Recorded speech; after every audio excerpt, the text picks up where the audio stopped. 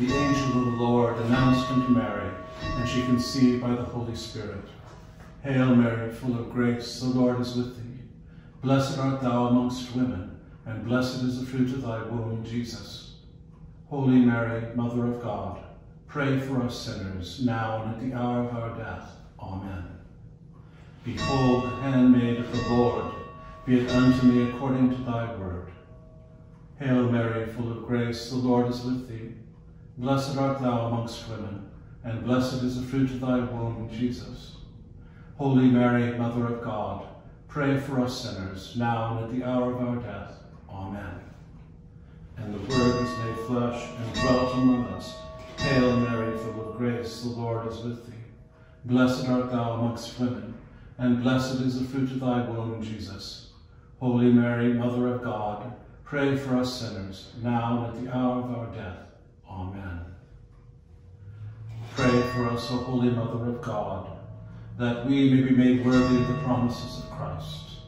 Let us pray.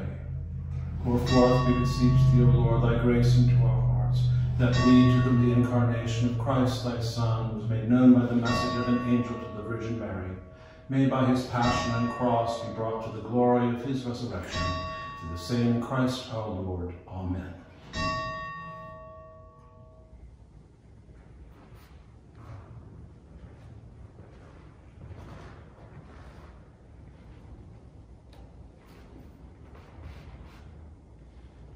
Grace to you and peace from God our Father and from the Lord Jesus Christ. Dearly beloved, we have come together in the presence of Almighty God, our Heavenly Father, to set forth his praise, to hear his holy word, and to ask for ourselves and on behalf of others those things that are necessary for our life and our salvation. And so that we may prepare ourselves in heart and mind to worship him, let us kneel in silence and with penitent and obedient hearts confess our sins, so that we may obtain forgiveness by his infinite goodness and mercy.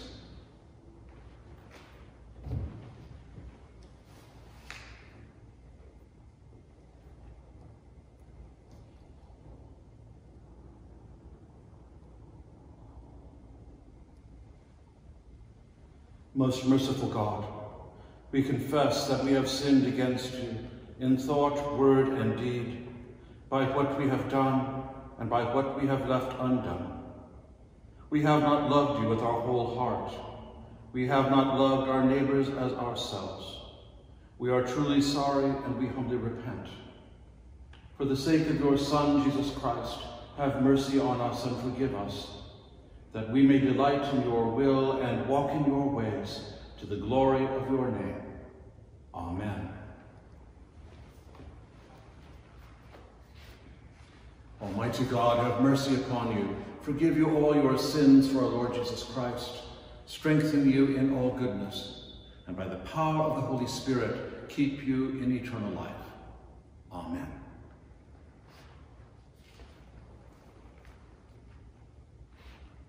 O Lord, open our lips, and our mouth shall proclaim your praise. Glory to the Father, and to the Son, and to the Holy Spirit, as it was in the beginning, is now, and will be forever. Amen. Alleluia.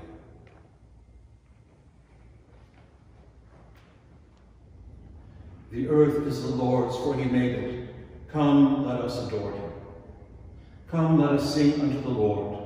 Let us shout for joy to the rock of our salvation. Let us come before his presence with thanksgiving and raise a loud shout to him with psalms. The earth is the Lord's, for he made it. Come, let us adore him. For the Lord is a great God and a great King above all gods. In his hand are the caverns of the earth, and the heights of the hills are his also. The sea is his, for he made it, and his hands have molded the dry land. The earth is the Lord's, for he made it. Come, let us adore him. Come, let us bow down and bend the knee, and kneel before the Lord our Maker. For he is our God, and we are the people of his pasture and the sheep of his hand. Oh, that today you would hearken to his voice. The earth is the Lord's, for he made it. Come, let us adore him.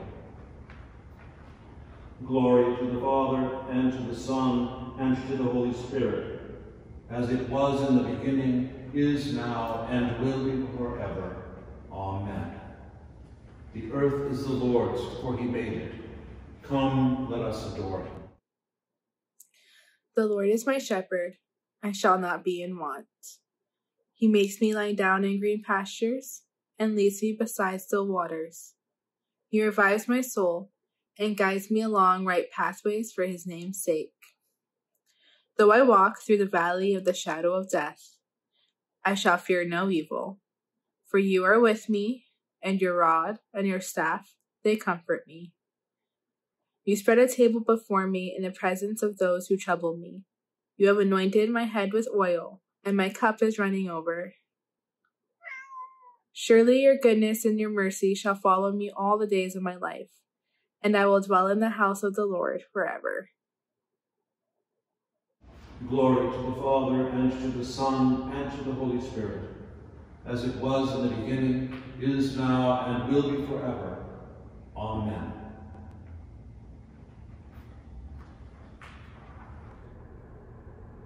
A reading from the book of the prophet Isaiah. Thus says the Lord to his anointed, to Cyrus, whose right hand I have grasped, to subdue nations before him, and strip kings of their robes, to open doors before him. And the gates shall not be closed. I will go before you and level the mountains. I will break in pieces the doors of bronze, and cut through the bars of iron. I will give you the treasures of darkness, and riches hidden in secret places, so that you may know that it is I, the Lord, the God of Israel, who call you by your name. For the sake of my servant Jacob, and Israel my chosen, I will call you by your name. I surname you, though you do not know me. I am the Lord, and there is no other. Beside me, there is no God. I arm you, though you do not know me, so that they may know, from the rising of the sun and from the west, that there is no one besides me. I am the Lord, and there is no other. I form light and create darkness. I make weal and create woe. I, the Lord, do all these things. Here ends the lesson.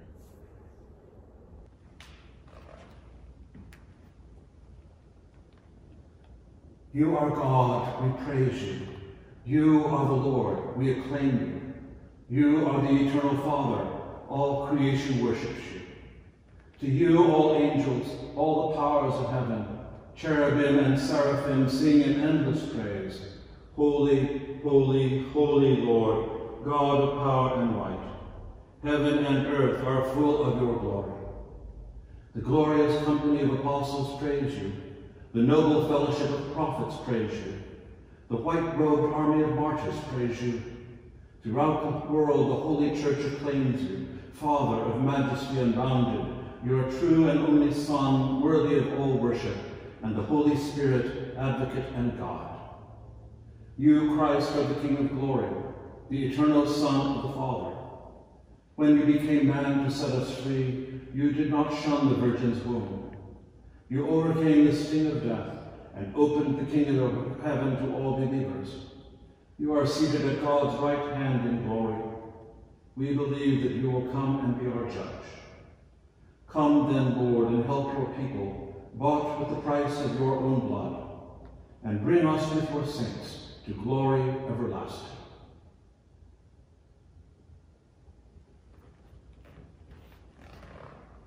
A reading from St. Paul's letter to the church in Thessalonica. Paul, Silvanus, and Timothy, to the church of the Thessalonians in God the Father and the Lord Jesus Christ, grace to you and peace. We always give thanks to God for all of you and mention you in our prayers, constantly remembering before our God and Father your work of faith and labor of love and steadfastness of hope in our Lord Jesus Christ. For we know, brothers and sisters beloved by God, that he has chosen you, because our message of the gospel came to you not in word only, but also in power and in the Holy Spirit and with full conviction, just as you know what kind of persons we prove to be among you for your sake. And you became imitators of us and of the Lord. For in spite of persecution, you received the word with joy, inspired by the Holy Spirit, so that you became an example to all the believers in Macedonia and in Achaia. For the word of the Lord has sounded forth from you, not only in Macedonia and Achaia, but in every place your faith in God has become known, so that we have no need to speak about it. For the people of those regions report about us what kind of welcome we had among you, and how much you turned to God from idols to serve a living and true God, and to wait for his Son from heaven, whom he raised from the dead, Jesus, who rescues us from the wrath that is coming. Here ends the lesson.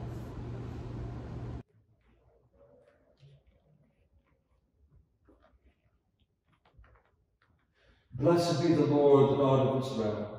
He has come to his people and set them free. He has raised up for us a mighty Savior, born of the house of his servant David. Through his holy prophets he promised of old that he would save us from our enemies, from the hands of all who hate us. He promised to show mercy to our fathers and to remember his holy covenant. This was the oath he swore to our father Abraham, to set us free from the hands of our enemies, free to worship him without fear, holy and righteous in his sight all the days of our life. You, my child, shall be called the prophet of the Most High, for you will go before the Lord to prepare his way, to give his people knowledge of salvation by the forgiveness of their sins. In the tender compassion of our God, the dawn from on high shall break upon us, to shine on those who dwell in darkness and the shadow of death, and to guide our feet into the way of peace. Glory to the Father, and to the Son, and to the Holy Spirit, as it was in the beginning, is now, and will be forever. Amen.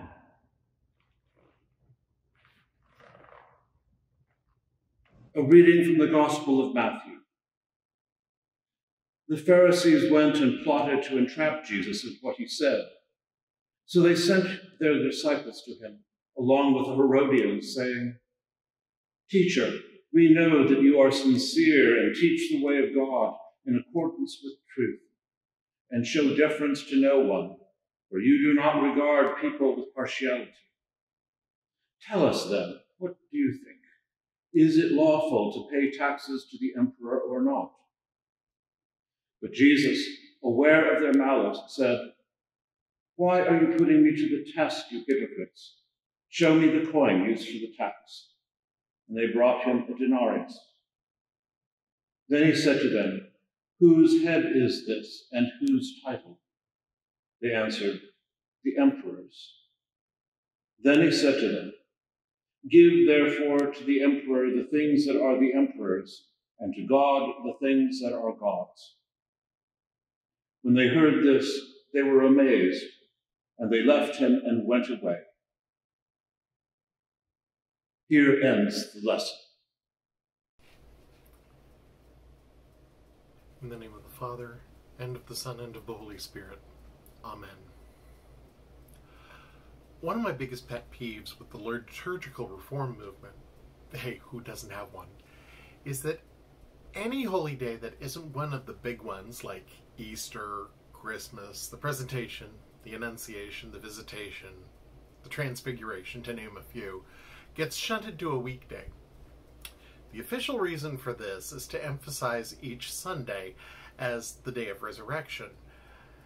But the net effect is that saints' days get shunted to the hinterland and fall off the radar of the Christian who only goes or tunes into church on Sunday. The Puritans would have been delighted. The Anglican divines, not so much. In the old days, when the resurrection message and commemoration of the saint could occur together, on a day like today, we would be celebrating the feast day of St. Luke, physician, evangelist, and friend of the Apostle Paul. I have a soft spot for St. Luke. On St. Luke's Day in 1987, I was raised to the honor of subdeacon in the Anglican Diocese of Fredericton, so I consider St. Luke to be one of my patrons. As is common with the saints of the first century, however, we don't know a lot about St. Luke, and what we know is subject to debate, more, I suspect, from the need of scholars to push out publications to stay employed, but that's another talk for another time. What is part of the common tradition is that St. Luke was a devout Gentile, a God-fearer, maybe with some Jewish ancestry, but from what we can see, the gospel attributed to him and the Acts of the Apostles, we see that he had access to a lot of source materials floating around in the first century. From hints in the Acts of the Apostles and the Pauline epistles, St. Luke joined Paul later in his missionary journeys and was with him in Rome. Tradition holds that St. Luke was also a physician and an artist, as well as an historian. Traditions among Eastern Christians from Greece to India claim that St. Luke, based on personal interviews with the Blessed Virgin herself, was the first to write an icon of her with the infant Jesus, and in fact wrote several of them. Point of trivia, icons are written, not painted. Several churches, including the Coptic Christians of Egypt and the Syriac Christian community of India, claim to have icons of the Virgin and Child that St. Luke wrote himself. While one may take the whole personal interview idea with some skepticism, it points to the fact that of all the accounts of the Incarnation, St. Luke's account is the most detailed among the canonical sources. St. Mark's account starts with Jesus already at the beginning of his ministry as a fully grown adult. St. John's account dives into the finer points of philosophy. St. Matthew's account focuses on key points of the messianic prophecies. But St. Luke's is the most personal and relational. In it, we get pictures of the relationships between St. Joseph and the Blessed Virgin and her cousin Elizabeth, and by extension her husband Zachariah, the prenatal relationship between our Lord and his forerunner, the Holy Family, and still we get a picture not just of the humanity of Jesus, but of his otherness as well. St. Luke, more than any other accounts, depicts the tension and the harmony between the human and divine natures within the person of Jesus more than any of the other Gospels. Now, the Gospel readings for the Feast of St. Luke are all over the map. Currently, in the Episcopal Church lectionary, it is St. Luke's Gospel in chapter 4, verses 14 through 21, where Jesus is at home in Nazareth and reads a selection from Isaiah to a mixed review. In the Anglican Church of Canada, in its 1962 official lectionary, it pulls from chapter 24, from verse 44 to the end of the Gospel, where Jesus is giving his last address to the disciples before he ascends into heaven. In the Church of England's 1662 lectionary and in the current Roman Catholic lectionary, it's from chapter 10, verses 1 through 7, which is the commissioning of the 70 disciples to go out throughout all Judea, whereas the Orthodox Church calls from the same chapter, but from verses 16 through 21, where the 70 come back to Jesus and report on what progress and success they had. I would argue that these older lectionaries, the Church of England, the Roman Catholic, and the Orthodox, are probably the better readings for the feast, and I'm going to show you why. Consider in chapter 10, verses 2 and 3. And Jesus said to them, "The harvest is plentiful, but the laborers are few. Pray therefore the Lord of the harvest to send out laborers into the harvest. Go your way. Behold, I send you out as lambs in the midst of wolves." Next to this, we'll pull from the Orthodox reading from verse 20.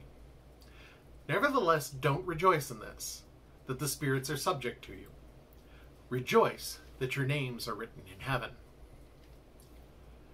Jesus had sent these 70 disciples out into a minefield, full of disbelief, sickness, despair, and firmly in the thrall of the powers of darkness.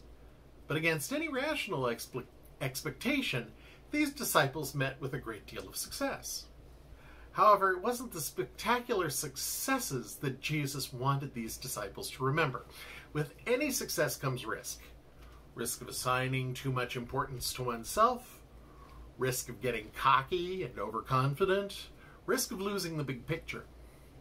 That big picture, the evangelist reminds us, is, as Jesus told the 70, that their names are written in heaven. Brothers and sisters, we joined the ranks of the 70 when we were baptized. We took on their mission to proclaim the kingdom of God. Now, we hear a lot about that, don't we? Proclaim the kingdom of God, where we actually look out for each other. We take no thought for our own well-being. We trust in others to look out for us while we look out for them. Remember that those who are forgotten and shunted aside, and love God with every fiber of our being, proclaiming the good news of Jesus Christ to all who will listen, letting our lights shine so brightly that people can't help but ask, what lit that lamp? Loving the unlovable, because God himself loves them, and loving God, because we cannot help but love whom he loves. St. Luke, however, has this caution for us. Like the 70, we're sent out into hostile territory. Not everyone will listen to our words of hope. There will be those who actively oppose us. And the message, actually, is dangerous to the self-interested. The message challenges every twisted value loved by this world.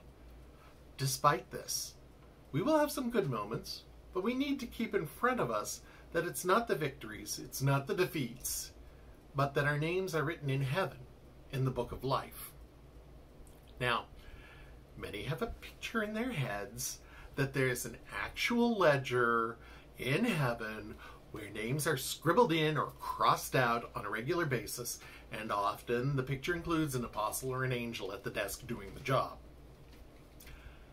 Do you hear that sound? It's the collective sound of apostles and evangelists banging their heads on their desks in frustration. To be blunt, the Book of Life is an allegory. It's an allegory for the relationship between us and God, restored by Christ's redeeming us from death and sin.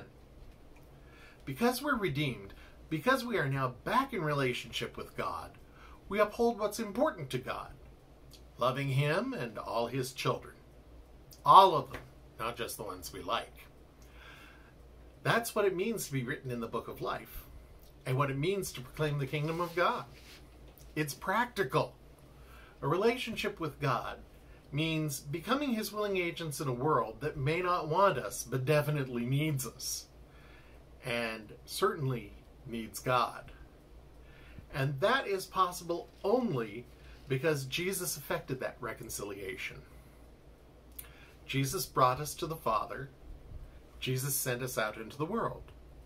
It's Jesus' message that we bring, to love God with all one's heart and soul and mind and strength, and to love our neighbors as ourselves. If we hold that St. Luke is the first writer of icons of the Blessed Virgin, keep in mind that he always showed her pointing to our Lord. The gospel that he wrote points to our Lord. The history of the apostles that he wrote points to our Lord. When we look to our Lord, we see our redemption and our reconciliation, but moreover, what that means. Through him, we find reconciliation with God. And in that reconciliation, we bring that message to all around us. As St. Luke encourages us, let's rejoice that our names are written in the Book of Life. Now let's make that count for something. Through the prayers of the Most Holy Theotokos and ever Virgin Mary, Savior, save us.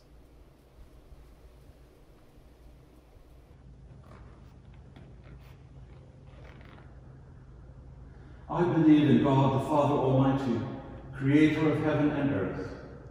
I believe in Jesus Christ, his only Son, our Lord. He was conceived by the power of the Holy Spirit and born of the Virgin Mary.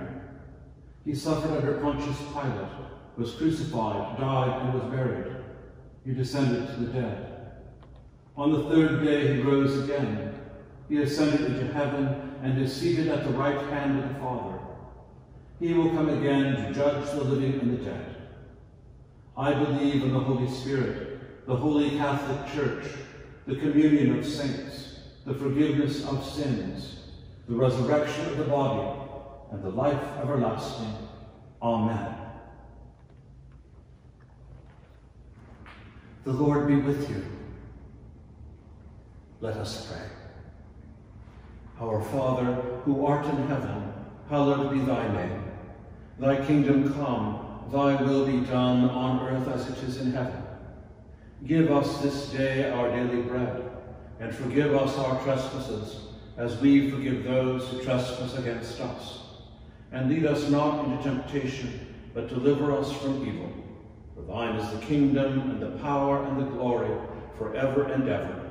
Amen. Save your people, Lord, and bless your inheritance. Govern and uphold them now and always. Day by day we bless you. We praise your name forever. Lord, keep us from all sin today. Have mercy on us, Lord, have mercy. Lord, show us your love and mercy, for we put our trust in you. In you, Lord, is our hope, and we shall never hope in vain. Almighty and everlasting God, in Christ you have revealed your glory among the nations. Preserve the works of your mercy, that your church throughout the world may persevere with steadfast faith in the confession of your name. Through Jesus Christ our Lord, who lives and reigns with you and the Holy Spirit, one God, forever and ever. Amen. O God, you make us glad with the weekly remembrance of the glorious resurrection of your Son. Give us this day such blessing for our worship of you, that the week to come may be spent in your favor. Through Jesus Christ our Lord. Amen. Lord Jesus Christ, you stretched out your arms of love on the hard wood of the cross, that everyone might come within the reach of your saving embrace. So clothe us in your Spirit, that we, reaching forth our hands in love, may bring those who do not know you to the knowledge and love of you, for the honor of your name. Amen. Almighty God, you have given us grace at this time with one accord to make our common supplication to you. And you have promised your well-beloved Son that when 2 or 3 are gathered together in his name, you will be in the midst of them. Fulfill now, O Lord, our desires and petitions as may be best for us, granting us in this world knowledge of your truth, and in the age to come, life everlasting. Amen.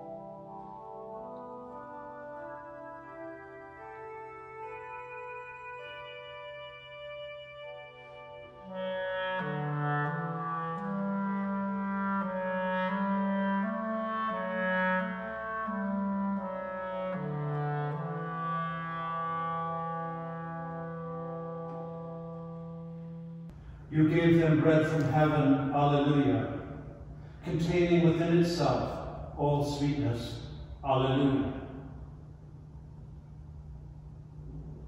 Blessed be God. Blessed be the Holy and Undivided Trinity. Blessed be God the Father, maker of heaven and earth. Blessed be Jesus Christ, true God and true man. Blessed be Jesus Christ in his death and resurrection. Blessed be Jesus Christ on his throne of glory. Blessed be Jesus Christ in the sacrament of his body and blood. Blessed be God, the Holy Spirit, the Lord and giver of life. Blessed be God and the Virgin Mary, Mother of our Lord. Blessed be God in Joseph, guardian of the incarnate Word. Blessed be God in his angels and in his saints. Blessed be God.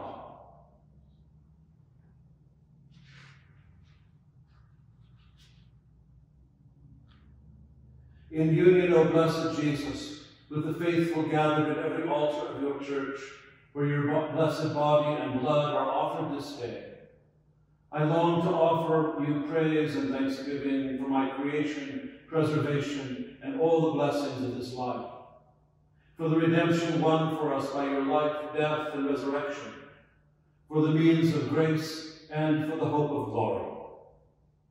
I believe that you are truly present in the Holy Sacrament, and since I cannot at this time receive communion, I pray you to come into my heart. I unite myself with you and embrace you with all my heart, my soul, and my mind. Let nothing separate me from you. Let me serve you in this life until, by your grace, I come to your glorious kingdom and unending peace. Amen.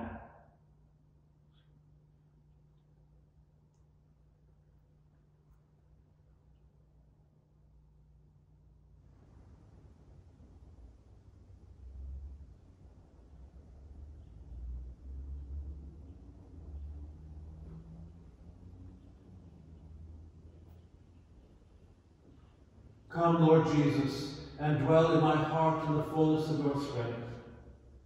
Be my wisdom and guide me in right pathways. Conform my life and my actions to the image of your holiness, and in the power of your gracious might, rule over every hostile power that threatens or disturbs the growth of your kingdom, who with the Father and the Holy Spirit lives and reigns, one God, in glory everlasting. Amen.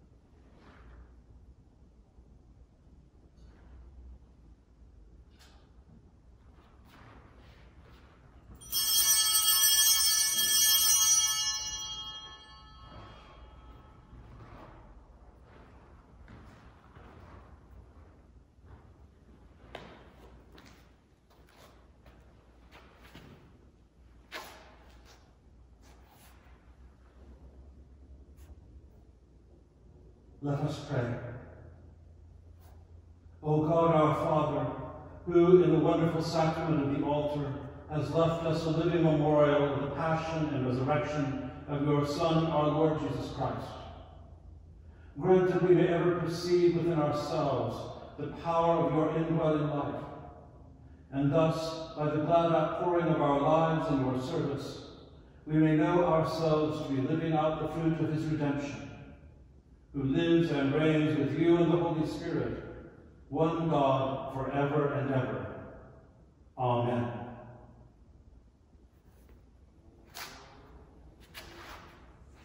Let us bless the Lord. Thanks be to God. May the souls of all the faithful departed, through the mercy of God, rest in peace. Amen. And the grace of our Lord Jesus Christ, and the love of God, and the fellowship of the Holy Spirit be with us all evermore. Amen.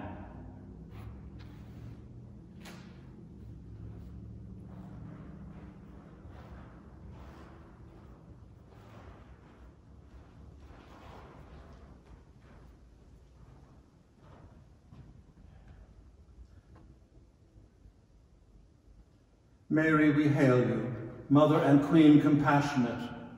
Mary, most humble, great and pure, we hail you. To you, we exiles, children of Eve, lift our voices. To you we sing praises, because by the Spirit you brought forth to us the Savior. Turn now, therefore, O our intercessor, your eyes of pity and loving kindness upon us sinners. Then, at the last, when our earthly journey has been ended, show us Jesus, the blessed fruit of your womb. O gentle, O tender, O gracious Virgin Mary.